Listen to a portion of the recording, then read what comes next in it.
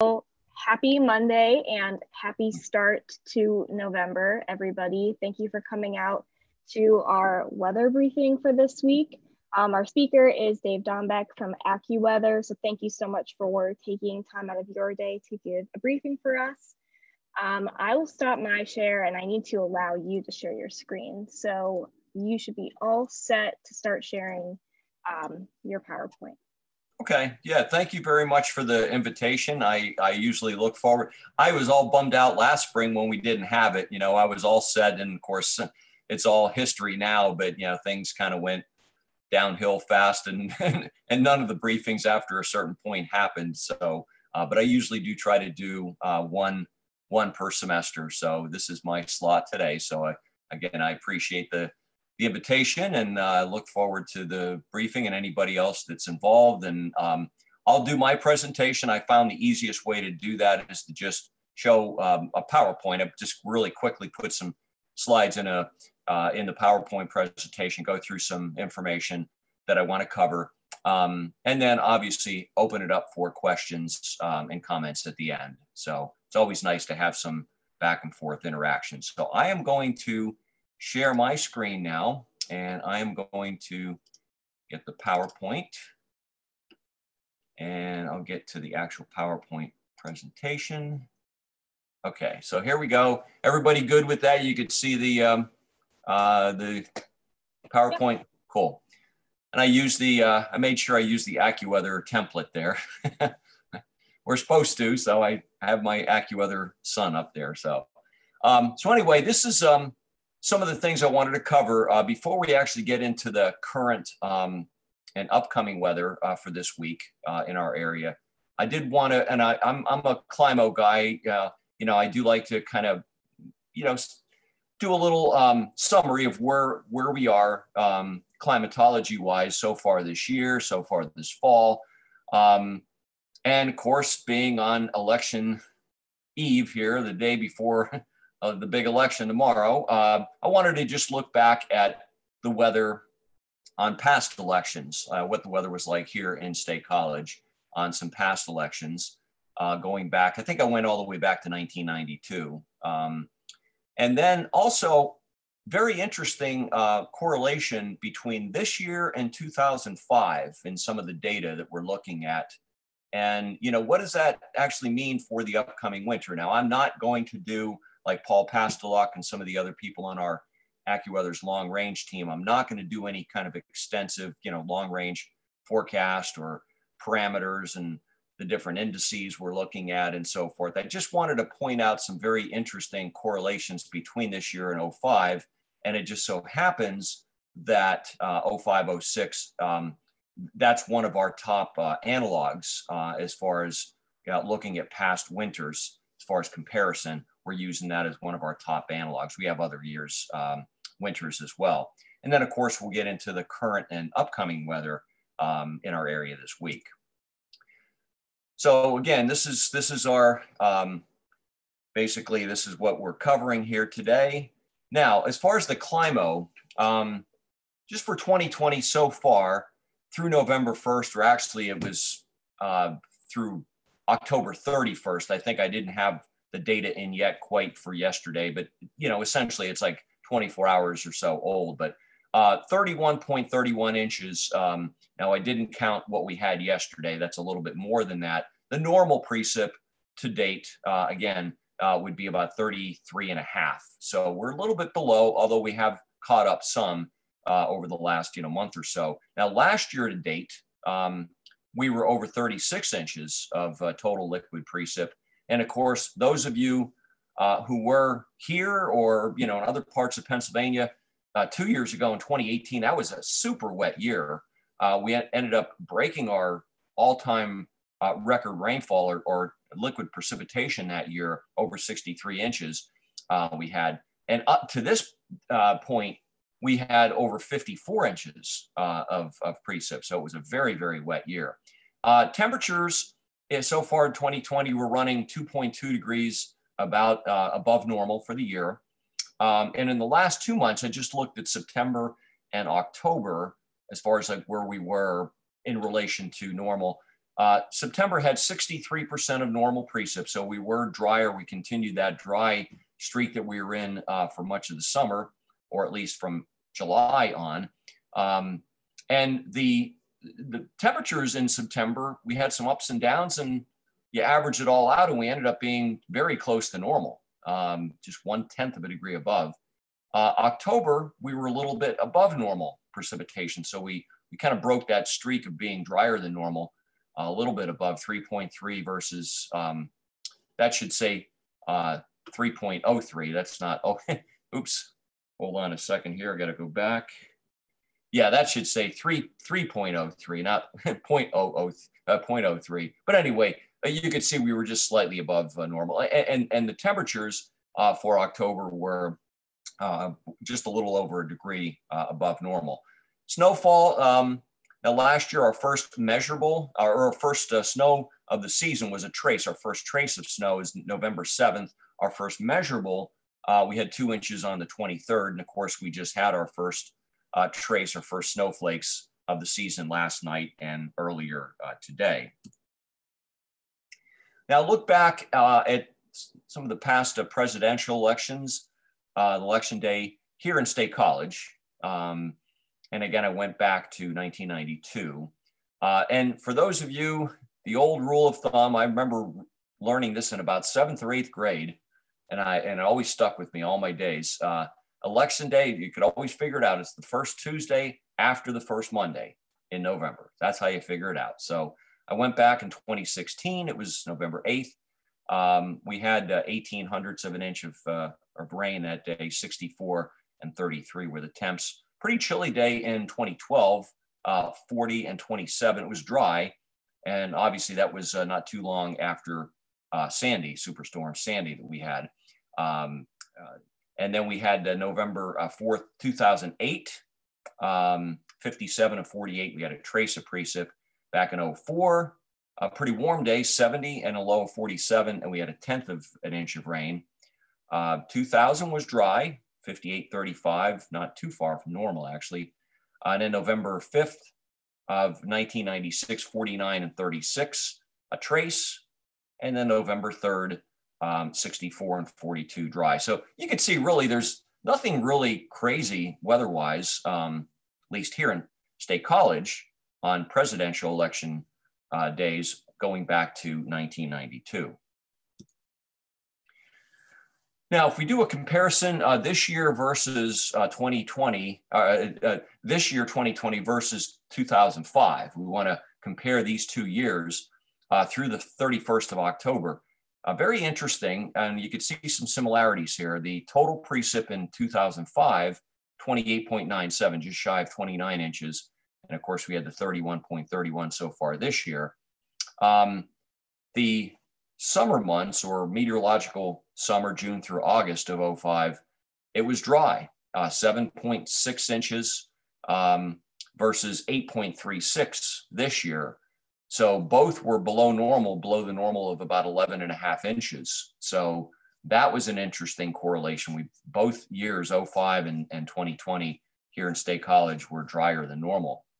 The temperatures this summer, again, June to August period, ran 3.3 degrees above normal. In 05, the departure was 2.6 degrees above. And of course, this is the real big, very interesting correlation. The Atlantic tropical season, it was very active for both years. And we're basically tied right now with 05 as far as the most number of named storms. We're going deep into the Greek alphabet so far, and you know, we may not be done yet. So very, very interesting, similarity between this year and 05 as far as the Atlantic tropical season. Now, what I did was, again, since 05 or 05, 06 is one of our top analog years or winters for our upcoming winter forecast. Some of the other years, 2016, 17, 83, 84, we had some others. I looked at what it was like in December of 05 and then January and February of 06 and March of 06, and kind of wanted to just, again, not that it means anything, but it's kind of food for thought. And it might be, you could have some interesting similarities there, perhaps. December 2005, that year, winter really got off to a bang very quickly and pretty harshly in December that year of '05. Temperatures for the month ran 4 degrees colder than normal. We actually had 15.1 inches of snow for the month, and that was through multiple events. It wasn't just like one and done, one big storm and nothing else. It was quiet, but we did have multiple events. So we really had a pretty a pretty aggressive start to winter that year. But then it's amazing, you get to January of '06, it's kind of like we flipped the switch and it went totally in the opposite direction. Temperatures in January of '06 ran 9 degrees above normal. And we only had the entire month, we only had 1.7 inches of snow. February got a little bit closer to normal, got somewhat colder. We were, just a 0.4 of a degree above, and we had 4.3 inches of snow. So we had a little bit more winter weather, but not anywhere near to the level of what we had in December. And then March '06 was a little bit above, some ups and downs as March, almost always has. And of course, things are changing rapidly in March. And then and temperatures, again, 1.5 above, and we had 2.2 inches of snow. So not really a whole lot of snow in March. It's kind of a la-di-da month. So, what is this upcoming winter going to bring? Big question mark. It's anybody's guess. But, if '05 is a pretty close correlation on that, it would be interesting that maybe we actually have some early winter that comes, quickly, whether it's by Thanksgiving or shortly after into December, and then we could have a flip toward much milder after that. Now, getting into the current and upcoming weather here in central Pennsylvania and State College in particular. Obviously, it's unseasonably cold. It's windy in the short term. We're going to have a dry, chilly election day, not as cold as today, but certainly still chilly. I know we're going to have pretty quiet weather and dry Wednesday right through the upcoming weekend, and a very impressive warm up in temperatures, and looks like a very nice weather for the game, Penn State Maryland football game on Saturday afternoon. Of course, no people in the stands, but I'm sure, if you're in your dorms or outside, it's just going to be a really nice day to be outside that day either way. So I'm going to start off kind of like the top down. I didn't get the 200 or 300 or 250 millibar winds. I probably should have started there, but kind of with the interest of time, I started with 500. Very, very impressive, very deep trough that's over the eastern part of North America right now. This was this morning. I mean, it was off of the Euro. It's a forecast, but it's a short. It's from the 6Z run. So this is basically where it initialized it this morning at 12Z, the 500 millibar. See the big ridge out west and a big deep trough in the eastern part of the country. And obviously you could see the one Fort lobe just past us now. And then there's some other energy hanging back there, one last short that's got to come down through this trough, the back end of the trough in the western Great Lakes. This morning's 700 millibar, again, really kind of tells the story of how quiet things are across good chunk of the country. Look at how dry it is at 700. You've got your departing moisture with the trough itself in the northeast now, a little break, and then you've got that other system up in the Great Lakes. But beyond that, and a little bit of moisture in far south Florida, but much of the country, the 700 moisture is quite non-existent. There's your 850 temperatures. Again, that really tells the story. It matches up very, very well with what you see at 500.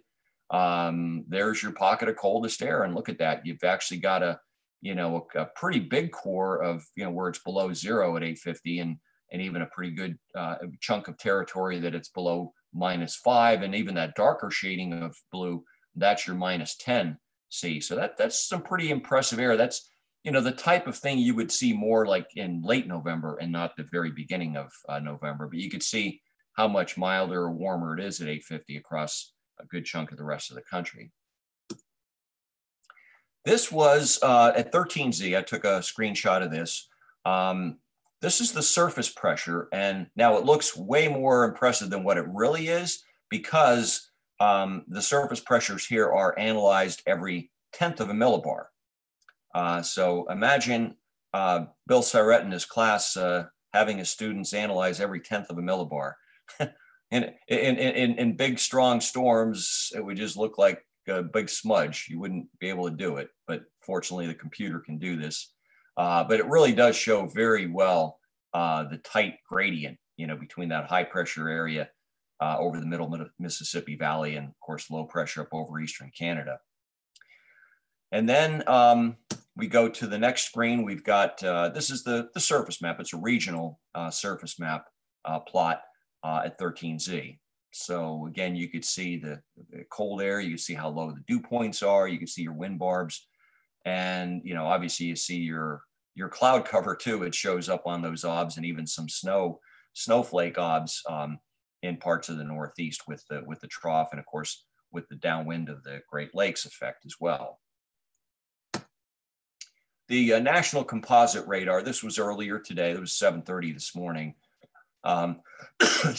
Excuse me. And you can see, again, much of the country quiet and dry. You've got a few echoes down there, in far South Florida and just offshore. Most of your action is in the Northeast. You've got closer to your low pressure system up over eastern Canada, and you've got some impressive echoes up over Maine. And then you've just got a lot of, snow showers, flurries, and of course downwind. When you do close-ups and zoom-ins of those, you could see the bands of lake enhanced or lake effect snow coming off of Erie and Ontario with this situation. The old rule of thumb is between the lake surface temperature and 850, you want to see 13 degrees C difference or greater, and you have every bit of that and more right now, and that's why you're getting the the lake effect going on. This was this kind of tells the story of why it's so windy. This was off of the 6Z run of the NAM for State College for 15Z today, which basically is now. And look at how well mixed that is. Not even just to 850, it's mixed all the way to 800. Very unstable looking sounding. And look at the winds, the wind profile on the right there. You can see how well aligned everything is. So that's a no-brainer when you have a lot of wind off the deck. You got a tight gradient, a very well mixed atmosphere, and you're just transporting that the momentum down, the downward transfer of momentum. That's why it's been as windy and as gusty as it's been, and that kind of tells the story right there. Interesting though, as you go later into the day today, this is off of the same run of the NAM. Now this is for 21Z today. And you could see that, it's still unstable, it's still well mixed, but now the inversion level, instead of being all the way up to, all the way to 800, now it's just your standard 850 mixing. And it does seem like the wind speeds a little bit have come down a little bit, and they've gone more westerly. And here's the wind forecast, again, off of the 6Z run of the NAM. Broken down every 3 hours, and I also did every 25 millibars. This is nice to use, when you're looking at different levels where you're mixing from and so forth. And I like to look at every 3 rather than just jumping every 6 hours. But you could see if you just look at the columns there, and if you start even like 900, you kind of tells a story, or certainly at 850, that kind of gives an idea of, sort of the top end of where the wind gusts could be. And these are in knots. So you look at 15Z, 300 at 42 knots, 290 at 35 knots at 18Z, 280 at 39 knots. So it sort of gives, if you're mixing from 850-ish there and bringing that down to the surface and getting the gustiness, easily you could still get gusts 2 or past 40 miles per hour, maybe 45 this afternoon. I think the strongest winds, we may have already had it, experienced it already in this particular time, but this is what really caught my eye. And watch this, look at the winds at 850. Let's just go back here. Oops.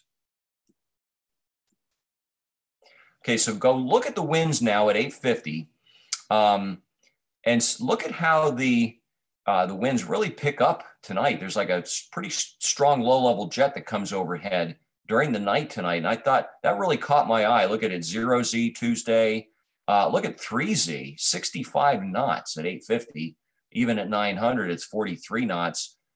60 knots at 60. So I'm concerned that there could be a time tonight where the winds are really blowing quite strongly, and it's not going to be the classic case where, you know, the sun sets and you decouple and the winds drop off and la-di-da. This could be a case where, you know, it tries to decouple, the winds try to drop off.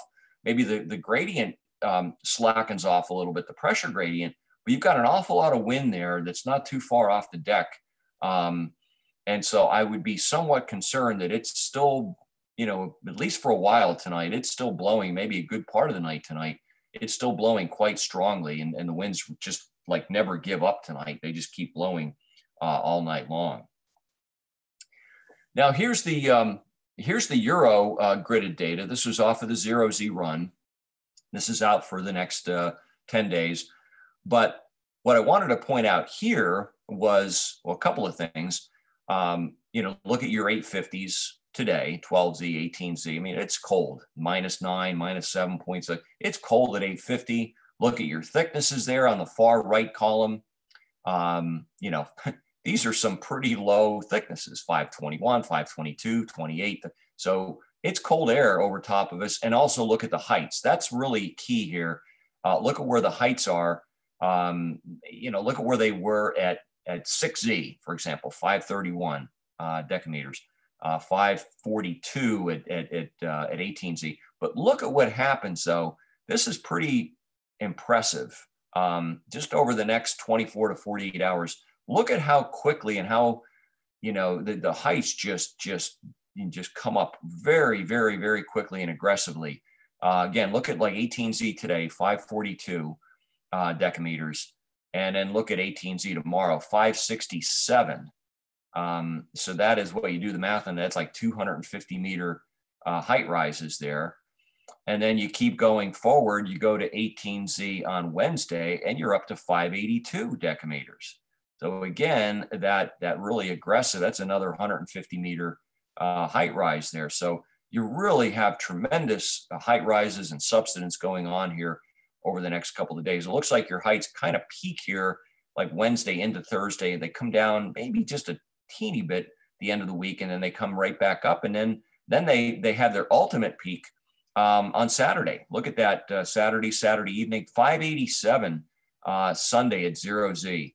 So these are some very high heights for this time of the year. And net result is that we've got a stretch of some really nice weather coming up. And of course, look at your 850s as well, how they warm up and your thicknesses. So that's really going to be the big story after we get through this, you know, the wind and cold today and tonight, and still another chilly day tomorrow. Much, much better and nicer weather shaping up later in the week.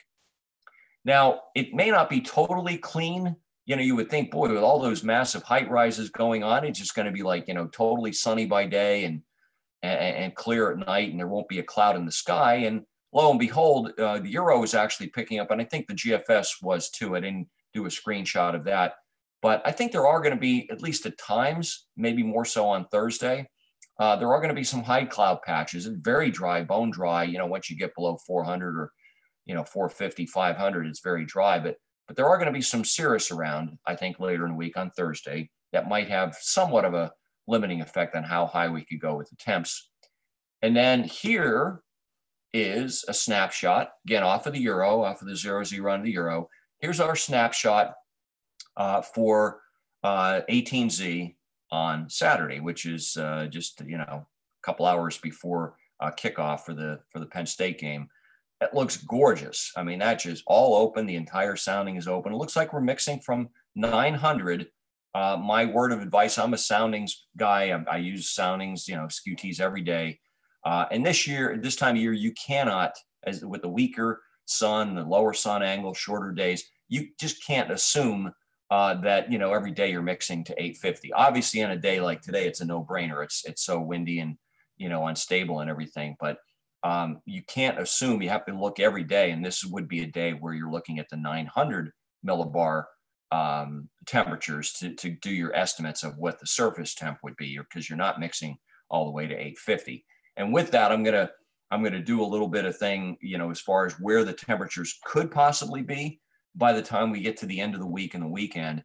And I wanted to point something out. And general rule of thumb, for State College being at about 1,200 feet in elevation, from 850, if you're mixing, you could add about 13 Celsius, about. 900, you could add maybe a maximum of 10, maybe 9 or 10. 925, you could add maybe 7 or 8, and then maybe maybe 5 or 6 only for if it's down to 950. But at 900, you're basically, the max you could add is 10, maybe 9 or 10 you could add on top of that to get your estimate of a high temp. So then I looked at, if you just look at 900 now, this is off of the Euro, look at what the 900 millibar temperature is forecast to be off of the Euro at 18Z on Saturday, plus 13.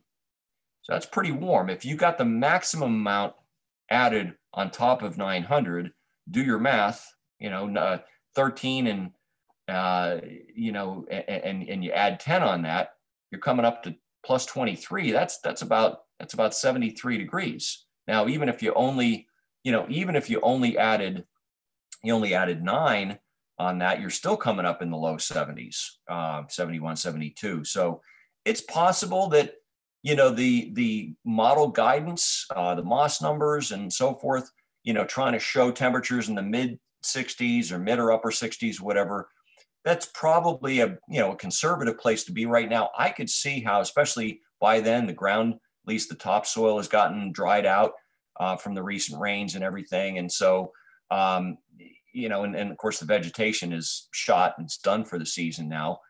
So, you got to wonder, could we at least be knocking on the doorstep of a 70 by the time you get to the start of the weekend? Even though the models and the forecast, none of the forecasts really quite have that yet. I could see how temperatures overachieve somewhat at the end of the week and this upcoming weekend. And speaking of the 500 millibar, we looked at it on the gridded data. This is actually the forecast, again, off of the Euro for 12Z on Saturday, the 500 millibar heights and vorticity. So look at that nice ridge. What a difference from what you see today to what you see on Saturday. And there's your big, deep trough out in the western part of the country. I did some peak wind gusts. I just, these were through 9 o'clock. I didn't check the 10 o'clock data. These were through 9. I think the highest in the state that I saw, and I don't know what we had, and we could discuss that after I get done here, what the peak so far was at Walker Building, but University Park Airport only had a gust of 36, but I'm sure probably Walker Building was higher than that. Mount Pocono seemed to be the highest in the state at 53 mile per hour gust. And then we also had Altoona at 41, Erie 49, Harrisburg, Middletown 46, 45 in Philly, and in Pittsburgh only a 33 mile per hour gust, but pretty impressive. I know today, Monday is garbage day for me, and I had to make sure once they got the garbage and my can was out there, I had to quickly go out there so it wasn't blowing away and down the street here. So, and that was a quick, that was the GOES 16 visible static shot here, F-15Z. So just a short while ago. Again, look at how quiet it is across a good chunk of the country. You've got some clouds and some precip in the Great Lakes and Northeast. Again, that little bit of activity way down, moisture down in South Florida. But man, most of the country is very quiet and dry right now. So the forecast, wrapping it up here for today, very windy, cold day, mixture of clouds and sun. Probably still a flurry or two around early, but with the rising heights and the flow going a little more westerly, I don't think we're going to see too much more going forward here. We may have already seen, the maximum amount and the worst of the snow showers and flurries and so forth. Maybe still a little bit around early. Winds this afternoon, kind of a west-northwest direction, 15 to 30. Still think there'll be some gusts, 40 to 45, at least early on. High about 41. You could argue for a 40, a 42. I do think we get just out of the 30s, but not by much. And it's going to feel like with the wind, it's going to feel like it's in the 20s most of the time. Tonight, clear to partly cloudy skies, a blustery cold night. Again, that wind might just hold up like all night long tonight. It just may never go away at all. I'm going to call it 12 to 25, but some gusts to 40. And I'm a little concerned that those gusts could even be a little stronger than that, given that low level jet. And then for tomorrow, sunshine, some clouds. It'll be brisk and chilly, not as cold as it was today, but you know, temperature's still on the chilly side of normal. We're going to go 49 for the high tomorrow, and winds west 10 to 20, still some gusts maybe up to 30.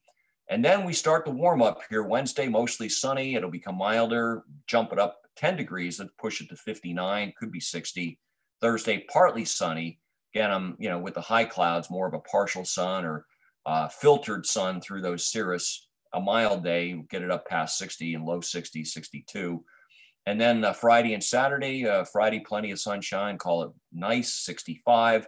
Saturday, I'm a little bit above guidance, not by much, a couple of degrees. And again, I could see it 70 or better that day, given what I'm seeing on the model soundings. I will call it just a gorgeous day, beautiful, and 68 for the high. And that is the end of my presentation. Any questions or comments from anybody?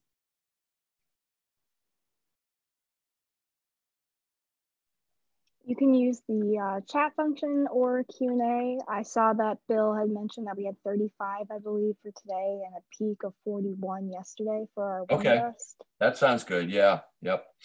Yeah. That 54 was, or 56, that was at Mount Pocono. And where that is, I mean, obviously it's a high elevation place. And I think they're oftentimes they're exposed very well to that, either a west or northwest wind there at Mount Pocono. So I've noticed in those cases, they do very well with the wind speeds there, you know, at that place, MPO. So hopefully that made sense. And, you know, we kind of just have to get through this, you know, this with the wind and cold in the short term, but boy, it's looking great here later in the week. And it looks gorgeous here by the end of the week. And watch that, you know, watch those temperatures and see as we get closer, watch to see if the models sort of catch up and sort of figure it out and they trend upward with those high temperatures. I'd just be curious. I've seen that, you know, many times before. And oftentimes, of course, you know, we know the MOS numbers like the GFS MOS, for example, what it does in the longer range, it tends to lean toward Climo more. It doesn't go as aggressive as it could. So it's something to watch for. But hey, I'll take whether it's 65 or 68 or 71 in November. I'll take that. Mm-hmm. So we know it's coming down the pike. So definitely we'll take this nice stretch of weather. So I see Marissa's note there. My pleasure. My pleasure, Marissa and Bill. Anybody have any questions? I guess the screen share worked out fine then, huh? Yes, it did. Yeah, keeping it in a PowerPoint, it's, you know, sort of keeps it more, you know, compact, and it's just, you're not jumping around all over the place. So less moving parts for sure. Yes. All right. Yeah, if there's not any other questions or comments, then we can end the meeting. I'll stop the recording and it'll be available